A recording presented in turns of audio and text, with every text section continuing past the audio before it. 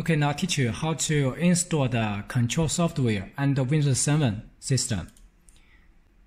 Before we install the control system and the Windows 7 system, we need to do some setting on your computer. So find out the USB flash and you will find out a file named how to install the control software and the Windows 7 system, Windows 10 system. So we open it.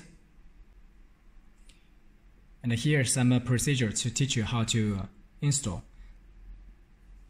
First, we need to go to the setting on your computer, Windows 10 system. And we find out the all setting here. Click it. Then we go to the control panel and we find out the update and the safety option. Click it. And then we go to here have named recovery and advantage reboot, and we click reboot right now.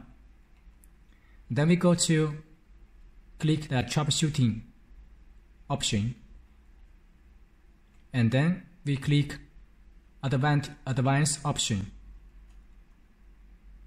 Then we go to click the reboot setting, and then we go to click reboot right now.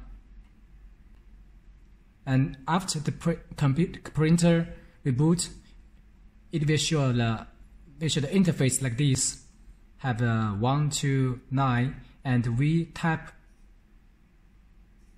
7. Tap 7 to reboot the computer. We tap it by click the 7 button on your keyboard. Then the system will be rebooted. After reboot, we can install the control software again, and we can finish it. So this is setting before we install the control software and the Windows 10 system. Thank you.